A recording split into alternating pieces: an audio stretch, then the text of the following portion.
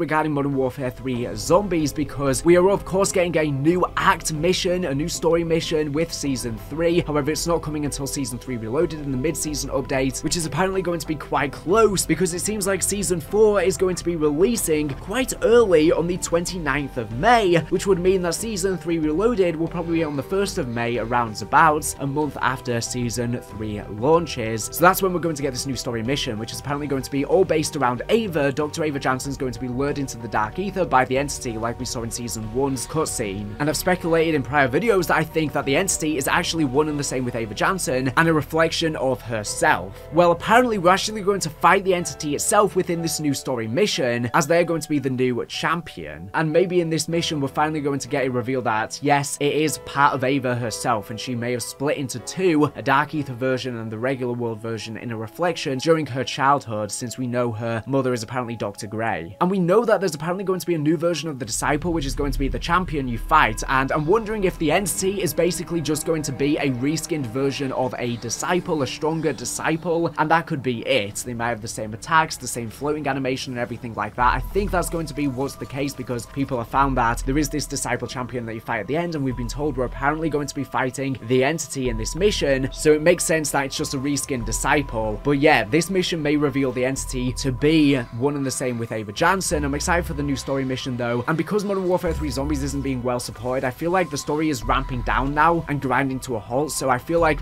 because we're already fighting the Entity, maybe there's only going to be one story mission after this with a final cutscene, because if we fight the Entity now, what's then going to be the last cutscene? Surely not much can progress from there, so I'm wondering if we will successfully defeat the Entity. If so, I don't know what that would even mean. I think we will probably fail to defeat the Entity. Maybe they'll run away before we're able to defeat it, or maybe they're going to reform with Dr. Ava Jansen to form some powerful Dark Ether being, and then that could be left on a cliffhanger for the final story mission, where we might fully fight her in a more powerful form if she reconnects with her other version of herself. Anyways, let me know all of your thoughts and theories in the comment section down below. As always, thank you for watching the video. Make sure to subscribe if you're not here for the latest and greatest Call of Duty news and information. So anyways, thank you for watching, and bye.